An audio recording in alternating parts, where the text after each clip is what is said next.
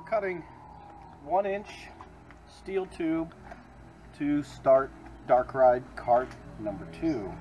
So I've cut all the pieces I need to build the subframe, or actually the main frame. It'll be 4 feet long by 26 inches wide. We're going off the same dimensions as the original cart. And so today we're just welding the basic frame, and we're going to create videos along the way so you could see each step of the process.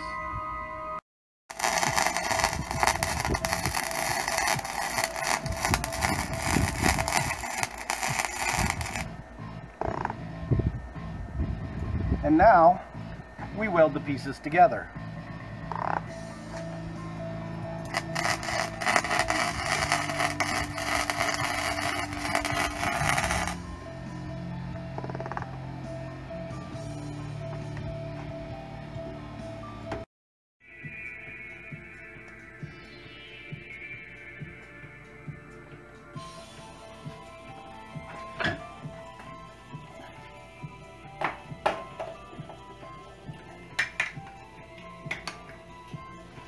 So we have the base of the second cart.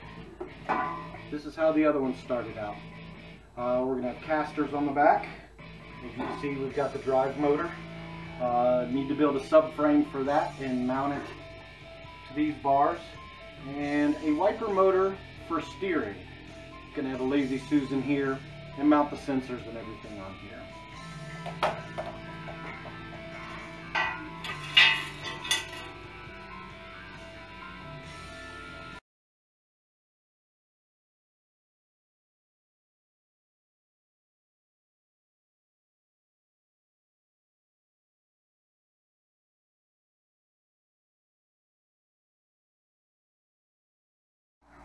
Hi, my name is Jay. I am Eric's assistant. Yes, we look alike with the same beards, but it's fun to help him out with this stuff. And what I'm working on right now is we're putting together a subframe to go onto the drive wheels.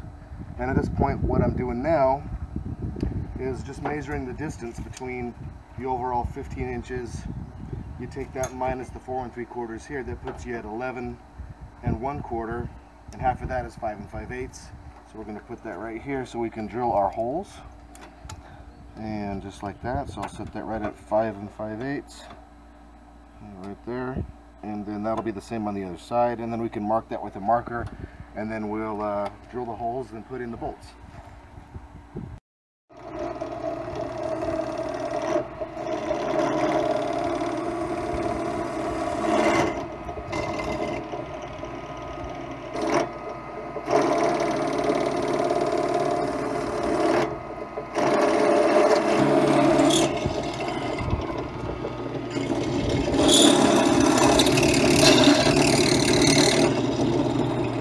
Up again.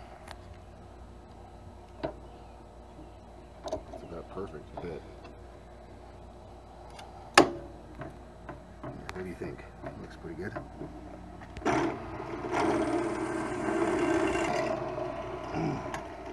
All right, holes are drilled, and now it's time to mount it with the motor.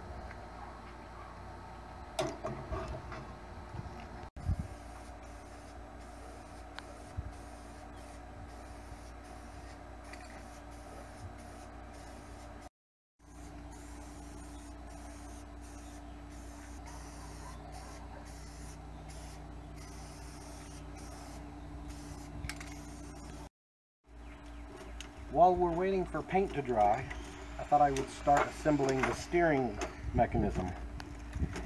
And the way I do that, I've got these casters here. I'm taking them apart, and we're going to bolt these guys together to make a fixed axle. And we've got this 1/8 inch steel. I'm going to cut into 6-inch pieces to cover this plate, just to reinforce it, because it's too thin and too weak as it is. But this is it. This is the heart of the steering mechanism. So with these pieces cut and welded, they'll fit on here. And then the casters, which will be bolted together, because I need them to track together, not as two separate steering mechanisms. And that will look something like this.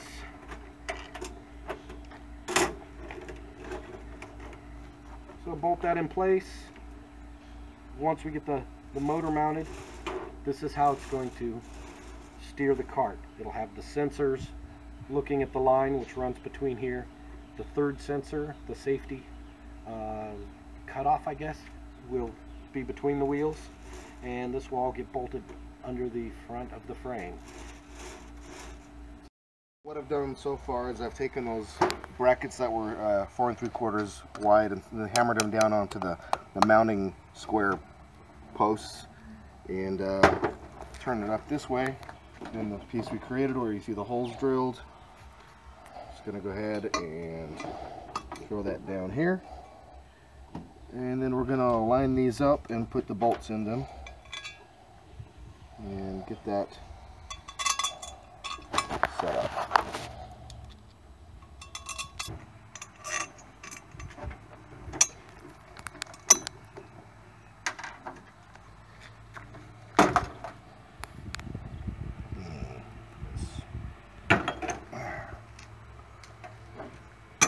There. A little bit easier with gravity helping here.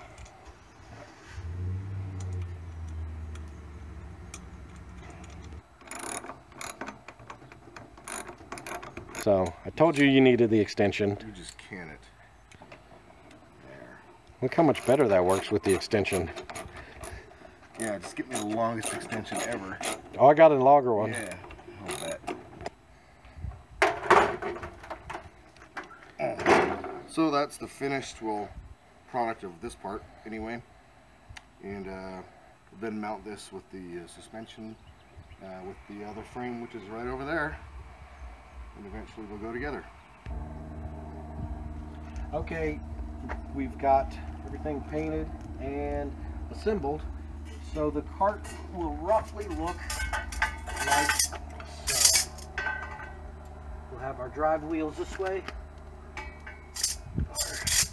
Steering mechanism will fit roughly here, and then the rear casters will be back in the back here.